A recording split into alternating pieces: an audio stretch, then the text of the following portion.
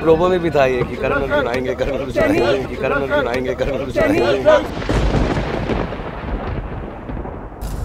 Sir यहाँ पे sir centre में सर भाई आपकी लेफ्ट सर नीचे दोनों क्या शूट करना भाई यहाँ पे लेफ्ट में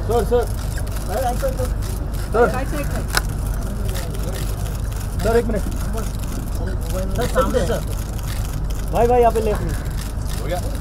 thank you sir thank you sir हे पण कुठून निवडतोय मला मी काय करू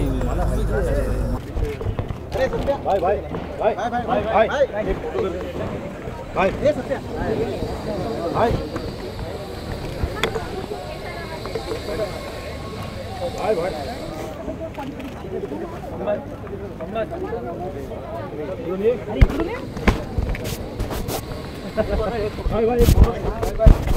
भाई कार्ड देखिए भाई यहाँ पे भाई यार वेट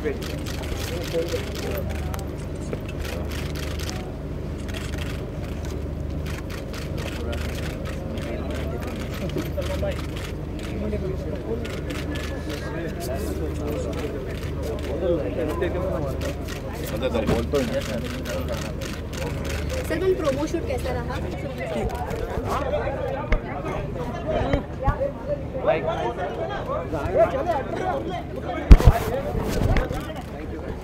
शाहरुख प्रोमो शूट कैसा रहा आपका? आपकी फिल्म का एक डायलॉग है कि मेरे करण अर्जुन आएंगे और बिग बॉस के प्रोमो शूट में मतलब ये पूरा हो चुका है कि मेरे करण अर्जुन आएंगे। प्रोमो में भी था ये कि करण अर्जुन आएंगे, करण अर्जुन आएंगे।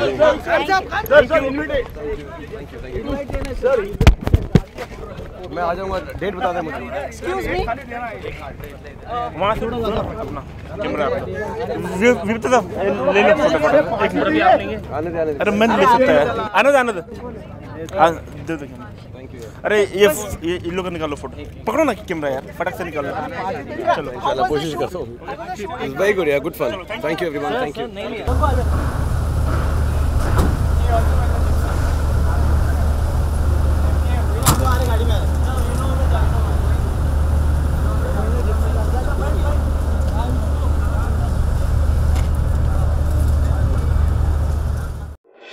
Shahrukh Khan Salman Khan's Bigg Boss promo video lands them in trouble.